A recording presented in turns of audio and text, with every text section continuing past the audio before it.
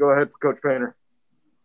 Yeah, hey, Matt, just their shooting from three-point range, was that defensive lapses on your part, or you just get buzzsawed by one of those nights from the opponent, or how would you kind of classify it?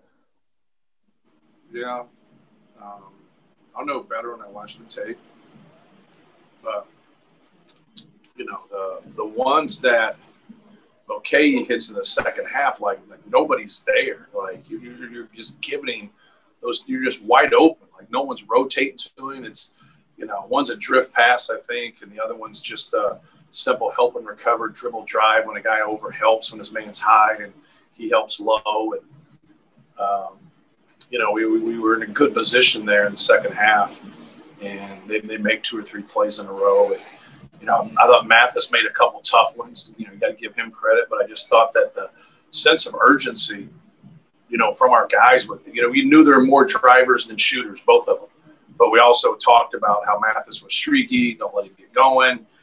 Obviously Jacob Young and Geo Baker, the guys that score, break you down off the dribble. But, Mathis is a good player. He's an experienced player and a guy that can get to the rim and make plays and bulldog his way in there. But he also, when he gets hot, can knock down some shots. And, I was more concerned with just our inability to contain the dribble, especially when there was nothing going on.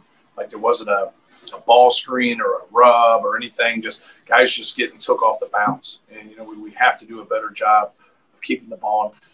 Guys knowing that, if I do get beat, I'm not going to get beat, to the middle. I'm going to keep the ball out of the middle, force it more to my help where they might get an angle, they might get an advantage, but it's going into our help and it's along the baseline instead of right in the middle of the court. And, we just don't, as a team, we're just, we're not there right now. We have to do a much better job guarding the basketball than we did tonight. Is that on the individuals or is that on the collective effort in terms of helping? I think it's on the individuals. I think it's, when you individually guard and you knock things out and you do a good job and then it just gets later in the shot clock and you're just one-on-one and, you have to understand, if I do get beat, where it goes. Sometimes when you get out in the middle of the floor and you get out a lot of space, we want to shrink the court and help some guys. And a couple of those times, we made them make some tough shots and keep the ball in the paint. We live with that. But when they're just getting whipped off the bounce and they're just getting right to the middle, now we really have to overhelp. And then it just gets everybody in a rotation. And, just have to do a better job containing the dribble. Just the 23-6 run between the end of the first half and the start of the second, what is working there other than Isaiah making shots, obviously? Yeah, well, I thought, Isaiah made a couple shots, got looks and really gave us a spark on the offensive end. And I thought that was good. We had some other guys step up and make some plays and, just had a good run. That group of guys that got us there in the end of the first half, and we stayed with most of them, to start the second half. We just, give us that punch, and they did. And I thought that, really helped us, and we just had to do a better job of maintaining it, and just didn't have a great combination tonight of offense and defense. We'd have maybe a guy do some good things for us offensively, then he'd struggle defensively, and so you never could get, the group of guys that you wanted. I thought Travion obviously did some good things, offensively, and we thought we had an advantage there, and we did. And but we just couldn't get enough consistent play across the board on both ends of the court. Just the effort you got from Travion, obviously that's your expectation level for him, right? That's kind of the standard. Well, yeah, what did he get? 21 and 12? That'd be good numbers. Yeah. The average was 14 and 10. But we got some, he shot good shots. I mean, think about the 2 shots that he missed.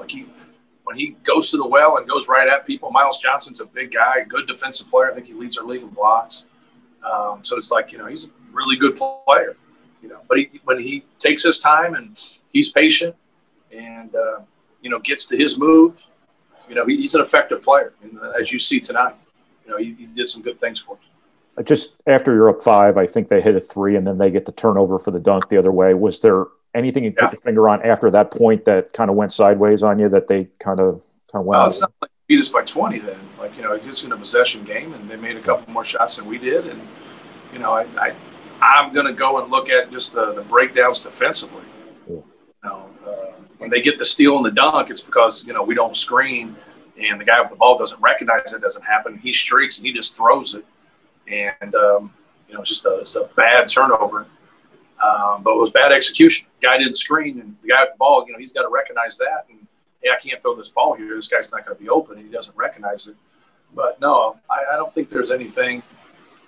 We just couldn't get enough stops, in the second half, especially after, we put ourselves in a position to win the game. I'm good. Thank you, Matt. Thanks. Carmen?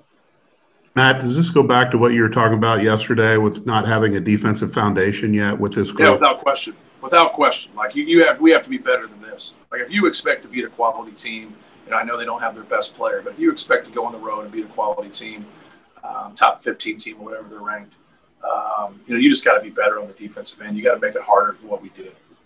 And, if you got some quickness to us, you got some, if you can move laterally, just have some pride, move your feet, keep the ball in front of you. We work on it. We put a lot of time into it. It's just, guys have to, be more demanding of themselves and keep the ball in front of them. We backed up. So it wasn't like, we normally go up and pick up the ball and pressure the ball. And right away when Jacob Young got going and Geo Baker got going a couple of times, that wasn't going to work.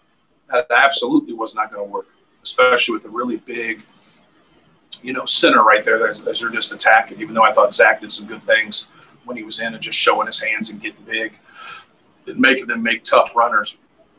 So we just backed up. And so with that, we were just trying to keep the ball out of the paint. We didn't want them to have as much space as they did to start the game.